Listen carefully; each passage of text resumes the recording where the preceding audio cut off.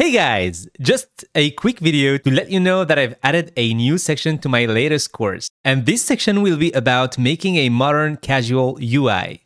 So let's jump right in and show you what I've added in this one. Boom. So first off, you've got smooth scrolling between pages. So it's a menu in the style of Arch Arrow. You can scroll the pages in two ways. So either like this or by simply clicking on the buttons. Really cool. I've also added pop-ups. You can use them for whatever you want. And you can also make them Inception-like. Like if you click on this one, this is a pop-up. And you can also show another pop-up inside of a pop-up, which I find really cool. I've added floating texts here that adapt depending on where you want to show the text.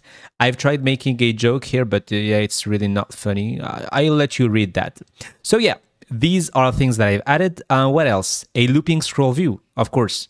I've seen that in Arch Arrow in the hero page. I found it cool, so I've decided to add it. But one thing that I've added that is not visible right here, but is still really important, is the possibility to scroll between the pages. But if you control a vertical scroll view, you can't scroll horizontally. Same thing if you're controlling a horizontal looping scroll view. It won't actually scroll between the pages. So yeah, I hope that you will enjoy this new section. If you haven't grabbed the course so far, I invite you to click on the link in the description to benefit from a cool discount. Cheers!